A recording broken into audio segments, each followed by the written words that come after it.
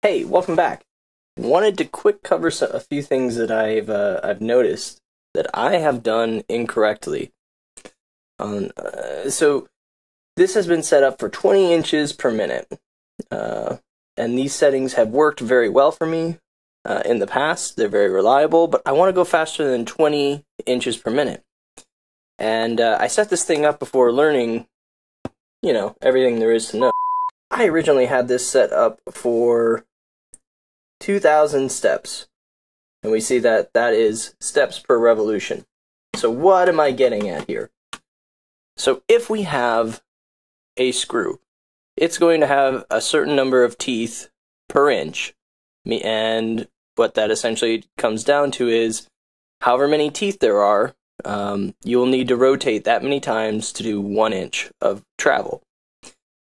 Most stepper drivers have a certain number of steps. When you take a stepper motor and you turn the shaft, you'll feel like a little hesitation, and then it'll click over and stop.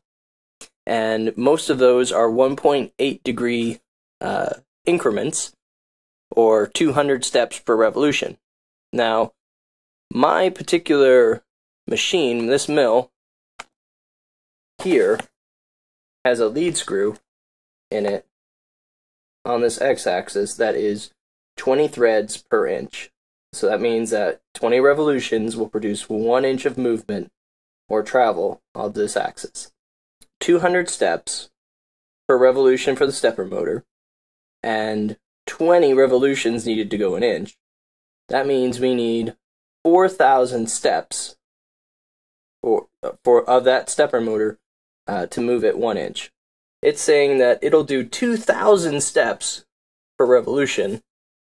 Wow, that's a factor of, 10?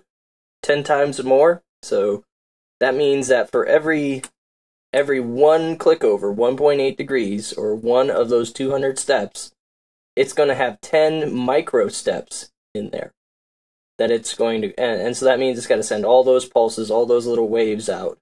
So it's kind of eating into the power, I think. So I have gone ahead and switched this over to 400 steps per revolution. That means that there'll be 2 micro steps per step. Now, you may be wondering, well, what are you going to lose out on this?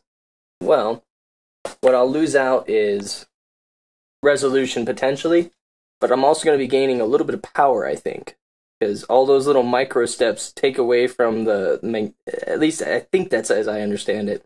I could be wrong on that. And it'll also, I think, help the computer run a little more reliably if it doesn't have to send out all those pulses. Is that going to hurt our resolution, or, how accurate our machine is? So let's do a little bit of math. That means for every revolution of this thread, we should see 50 thou of travel. Right? Now, we divide that 50 thou by 200 steps. Not micro steps, but just steps. So we divide that by 200, and we get 0.00025, which we then divide that by 2 again, because I got 400, because we're going to do 2 micro steps per step. By theoretical max resolution, that is, if everything else is perfectly tight and there's no slop, will be 1.2 tenths of an inch. That's nothing. I'm pretty sure I have so much slop built into this. That's going to be nothing. Speed, reliability, more important. So let's do that. We've proven mathematically that we shouldn't see a loss in precision. So let's go to our motor tuner. This is asking, this is for the x-axis, and it's asking us, set the numbers steps equal to 1 inch, depending on your initial configuration. To do 1 inch, we need 20 revolutions. We times that by 400 steps, because that's what my motor driver is doing, 8,000. So we have 8,000 steps per revolution. We're going to shoot for 20 inches a minute, just like we did before. And before, we were only able to do 5 inches per second squared of acceleration. And this is the x-axis. So let's see what it does.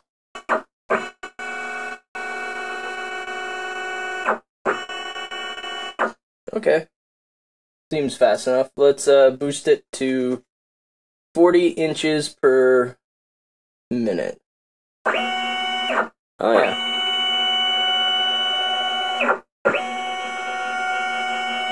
Let's go 80 inches per minute. Oh, she's cooking.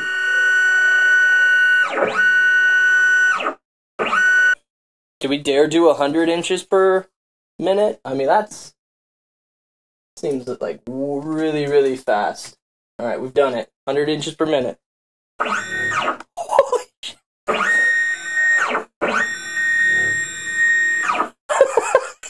The resonance. Like, did you hear that? Like, it was... That's awesome.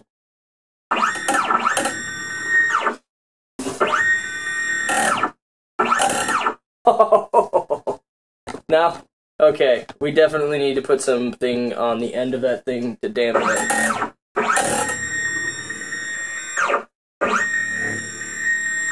You just look at that thing. It's like a little, it's like a puppy dog tail.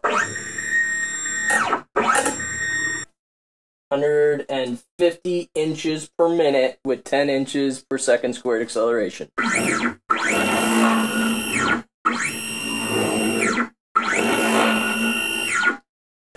4. Look at that thing go.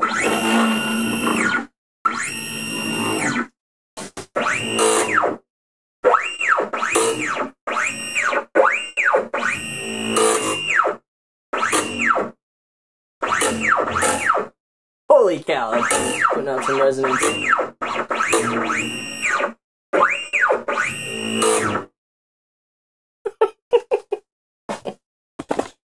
Okay, so capable of 150? Sure. Advisable? Probably not. So we'll just take it down to 100 and save it. And same with the Y, we'll take that down to 100, save it. I hope you've learned from my mistakes, and hopefully the math was presented in such a way that it's clear enough. But yeah, good luck tuning. If you have any questions, let me know. I'll do what I can to help. Thanks for watching. Hope you got a kick or two out of this.